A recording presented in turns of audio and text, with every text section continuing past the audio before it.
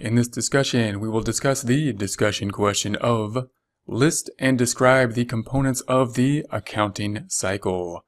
So we're considering a discussion question related to the accounting cycle being a very broad overview of the processes within the accounting department.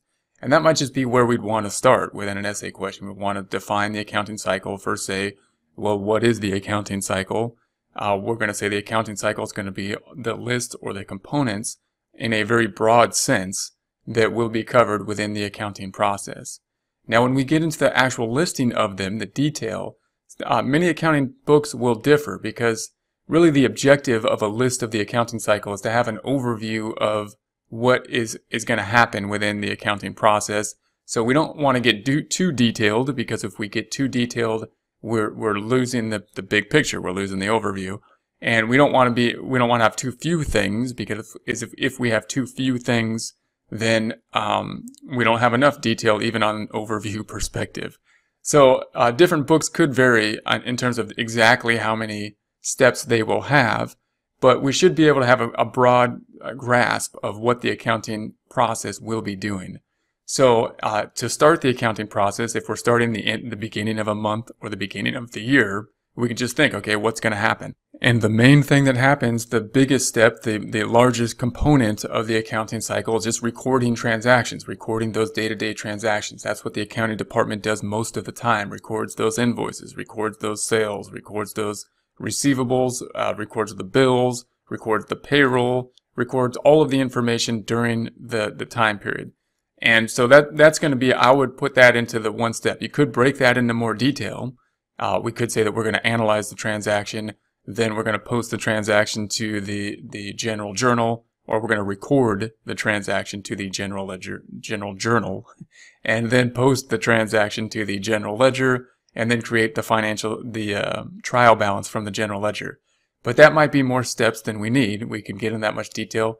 From a very broad perspective, what we're going to do is we're going to record those business transactions through the accounting department. And then at the end of the month, and note that these aren't equivalent in time frame, meaning we're lumping in together all those things that are happening on most days in the accounting department as basically step one. And then in the second step, what we're going to do is start the adjusting process. And we're going to do those adjustments that we need to do in order to make sure the financial statements are correct as of the end of the time period on an accrual basis, in order to make the financial statements.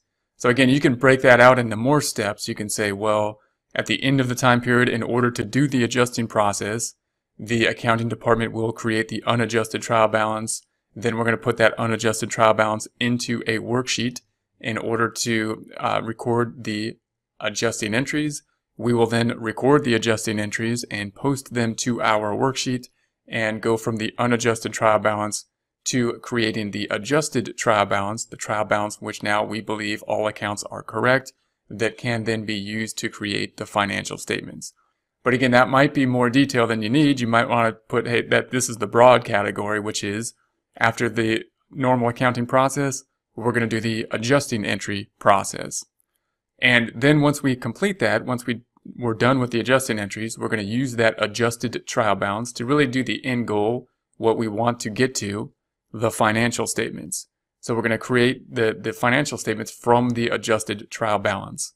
And you would think maybe that would be the end. You might say, that's, we got to what we wanted to do, that's the end.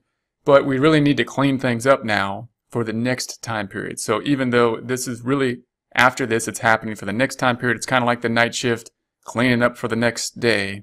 And that's going to be the closing process. So after the financial statements are done, after the main event has happened, then we're going to do the closing process, and that's going to be the last kind of component. Once again, you can break down the closing process to a few more steps if you were asked this in an essay question, and you can say, well, the closing process, we're going to take the unadjusted trial balance, we'll put that into a worksheet, and we will make our closing journal entries to them to end up with the post-closing trial balance. And if you wanted to get even more detail, you can discuss what is within the post-closing trial balance and what they look like and whatnot. But from a very broad overview, and then we can get into whatever detail we want as we list these. we're going to start off with the normal business transactions. Then we're going to do the adjusting process.